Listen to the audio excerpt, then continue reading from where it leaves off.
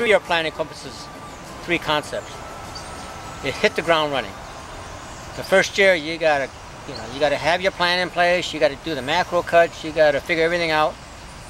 But you gotta hit the ground running. That means you have to do a lot of planning ahead of time.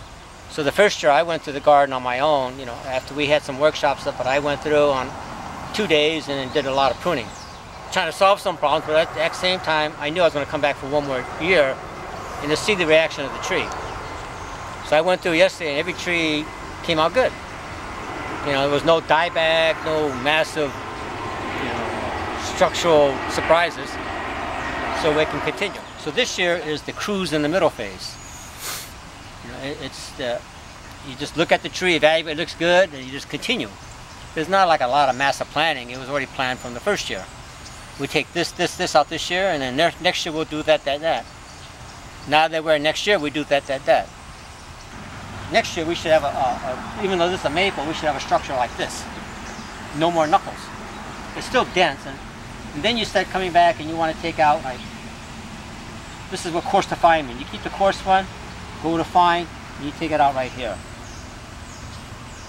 You take this piece out. Over here I might have redundancy. 1, 2, 3, I'll take the big one out. And you go to these 2. Then you see here, you have 2 the same. Take one or the other, doesn't matter. Now we're getting into the art or the judgment of the pruner. And then that means you close fast.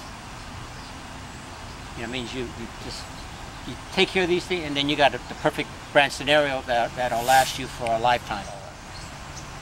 So I feel most people fail because a lot of them start with no plan.